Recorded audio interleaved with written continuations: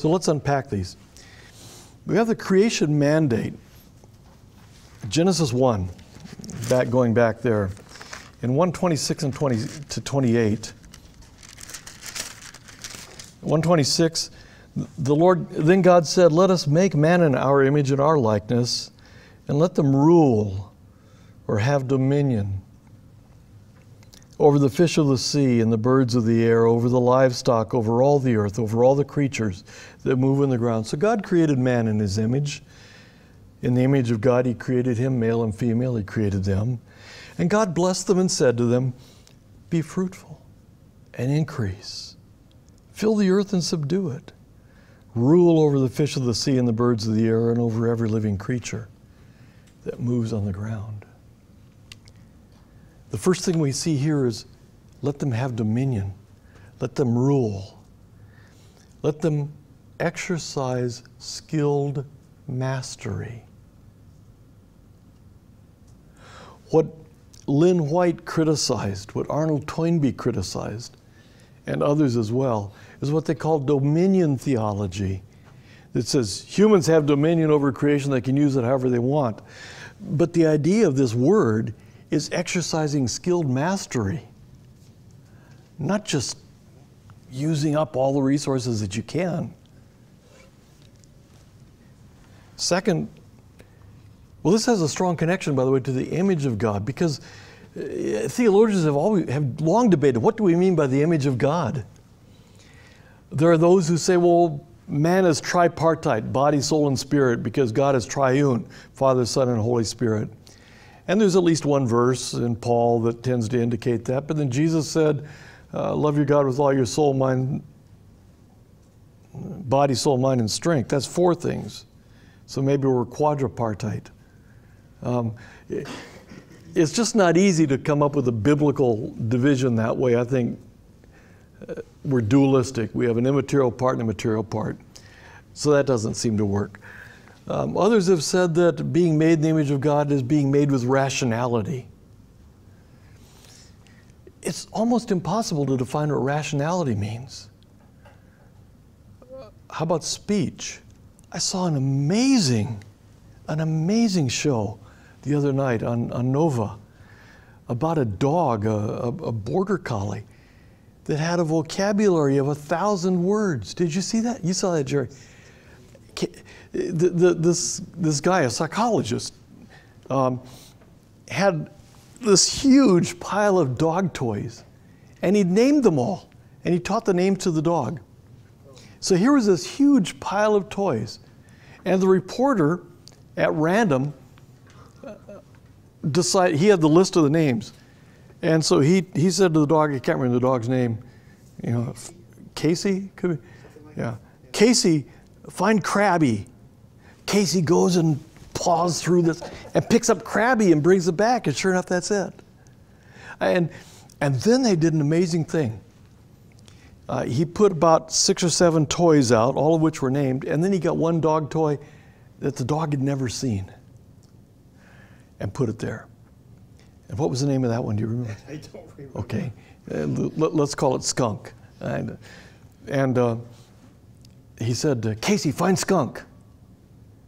And so Casey looks, and he can't, you know, he doesn't know what he's looking for. And he goes to the pile, and he runs back, and find Skunk, find Skunk. And finally, the dog, by process of elimination, says, Skunk must be the one that I don't know the name of. And he picks it up and carries it to him. Isn't that incredible? That's astonishing. And of course, we know that there are gorillas that can have a 300 or 400 word vocabulary in sign language. How do we draw the... It doesn't seem to me that this is quite what we need to do to distinguish the image of God from not. Clearly there's a distinction. I mean, even Casey can't talk about the metaphysics of material objects or the nature of eschatology in 1 Thessalonians chapter 4 and 5. But he's got an awful lot going for him in the way of intelligence. So others have said the image of God, Karl Barth said, it's human sexuality. Just as God is interpersonal, when he's told in the image of God he made them male and female, he created them, different but able to relate. And there's something there, but that's not sufficient, I don't think. At least it seems to me that in context, God said, let us make him in our image and let him have dominion. The ability to rule, to exercise skilled mastery, must have something to do with the image of God, whatever else is there.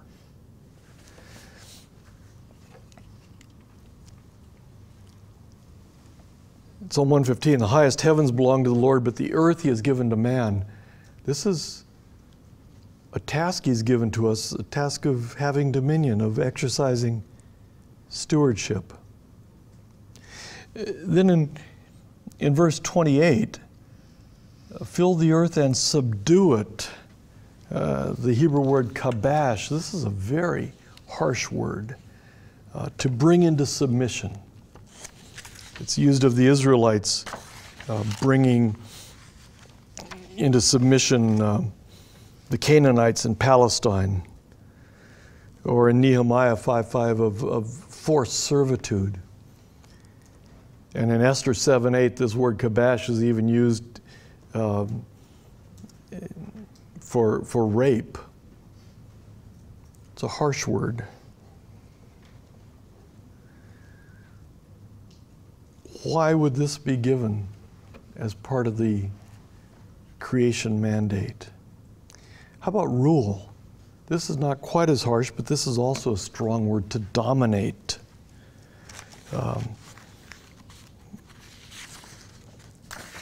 The cognate word in Arabic and Akkadian is used for treading grapes, stomping down.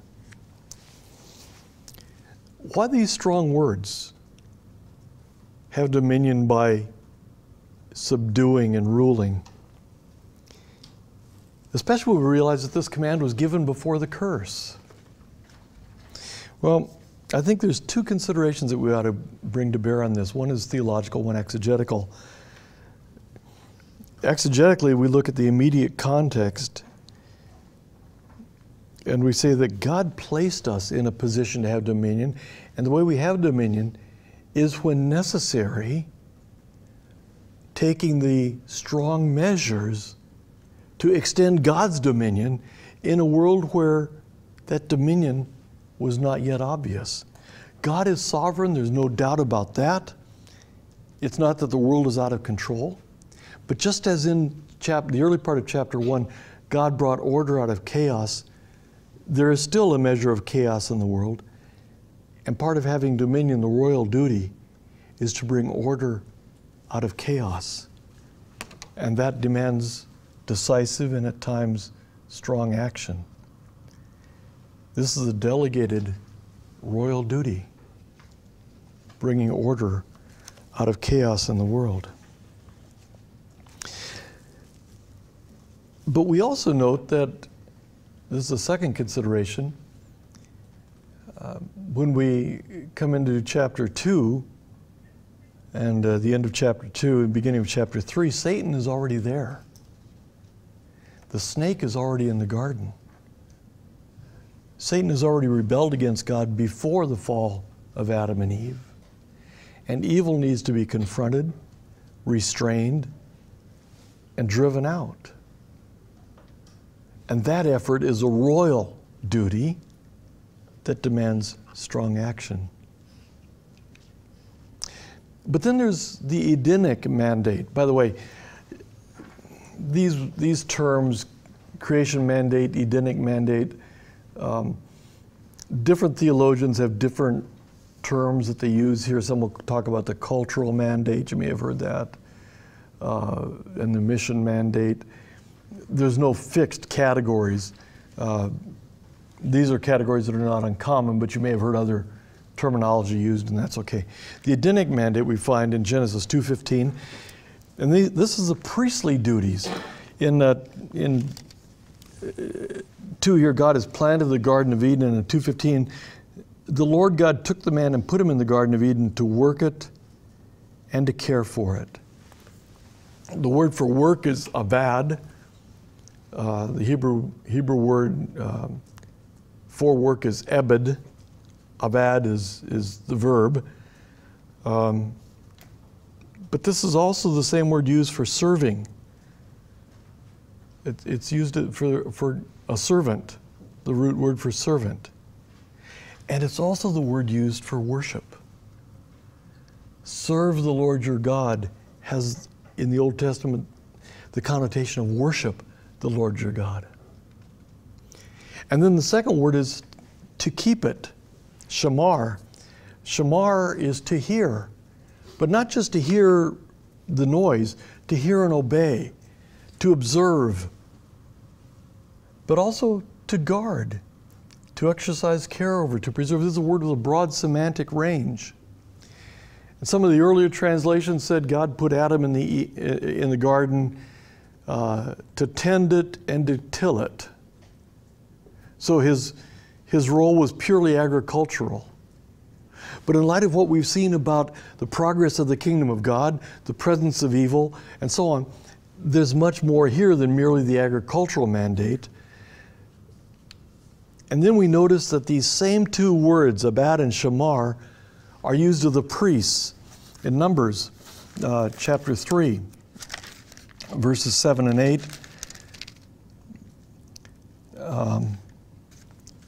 The Lord said to Moses, "Bring the tribe of Levi, present them to Aaron. They're to perform duties for him in the whole community at the tent of meeting, doing the work of the work of the tabernacle. They are to take care of all the furnishings, fulfilling all their obligations." That is, they are to guard, take care of, guard. This is part of the priestly function. And in 18:7 of Numbers,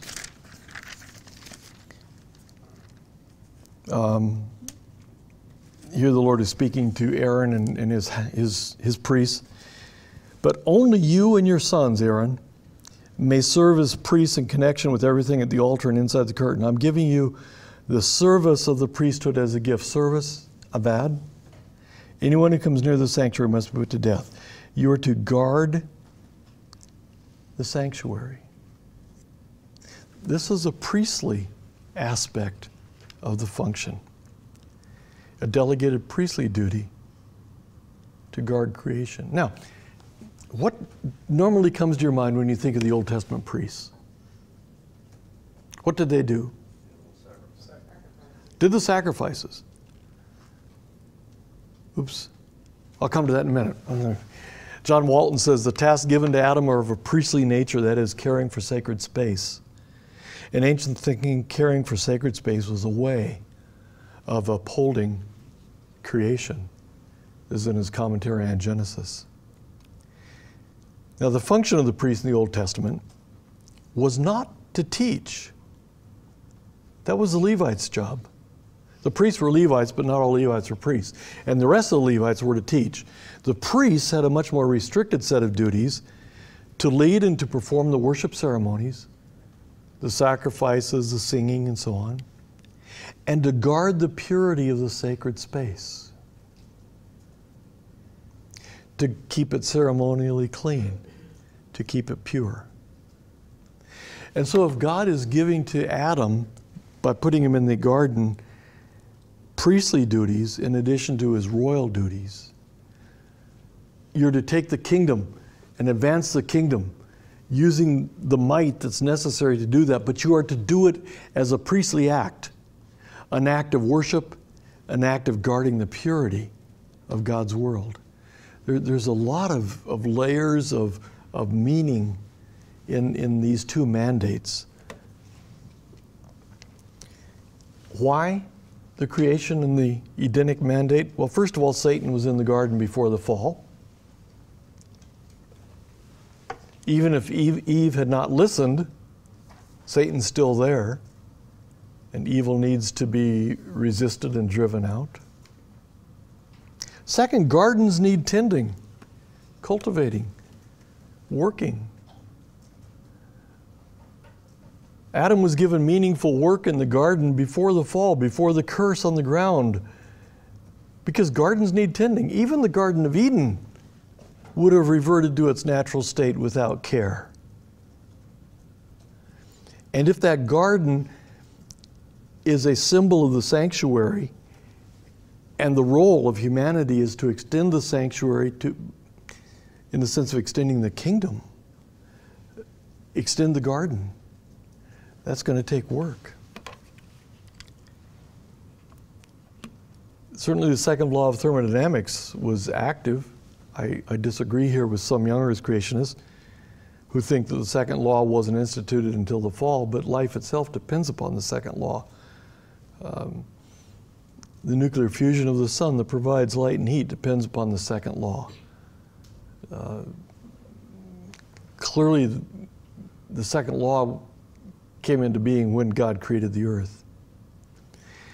And many of the systems on the earth have a character that is called a chaos system. It's a system that has sensitive dependence on initial conditions. If the initial conditions vary very slightly, the result will be dramatically different. The simplest example, think of those days as a kid when you'd balance a broom on your hand. And you start out, the broom is pretty stable. You get it balanced, but pretty soon the air currents move it, and you've got a little bit of motion in your hand, and pretty soon you're moving it around, and pretty soon it's falling over, right? The slightest change in the initial conditions produces dramatic changes in the end result. And many, many natural systems have this characteristic. They're called dynamical dissipative systems with sensitive dependence on initial conditions. The classic definition of a chaos system. And those kinds of systems need management so that the initial conditions are not pushed beyond the equilibrium point. So the creation mandate and the Edenic mandate have to do not just with preaching the gospel, but with maintaining the created order as well. You with me? And this is an act, a royal act as God's vice regents, and a priestly act of worship. This confers great dignity on our work in the world. Now, not all work in the world is dignified. Not all work is worth doing. And some people have to do rather menial and meaningless tasks just to survive. But God values our work. And if we're content making bumper stickers that say excrement occurs, although that's not quite what they say, there's something wrong with our approach to work. Our work matters to God. He's given us the dignity of working in a way that makes a difference in the world, and our work is worship. Biola University offers a variety of biblically centered degree programs, ranging from business to ministry to the arts and sciences. Visit biola.edu to find out how Biola could make a difference in your life.